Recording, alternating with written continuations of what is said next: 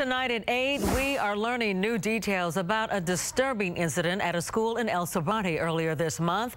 Investigators are now saying that an unknown man may have spent as long as 45 minutes wandering around an elementary school campus. Crown 4's Charles Clifford has our update tonight. According to the Contra Costa County Sheriff's Department, the man you see here walked into the main office of El Sobrante Christian Elementary School just after noon on November 4th. We now know that he referred to himself as James. He also said he was there to wait for the mother of a student, and he identified that student by name.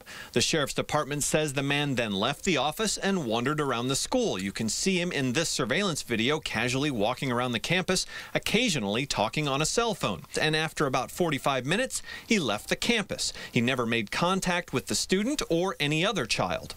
Janae Falk, who spoke to Cron 4 last week, is the parent he said he was there to see.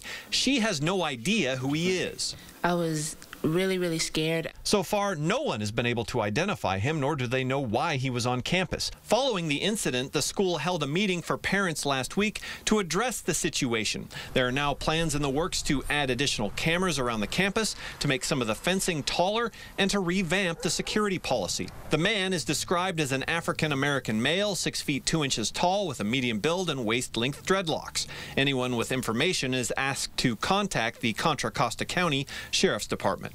In the East Bay, Charles Clifford, Cron 4 News.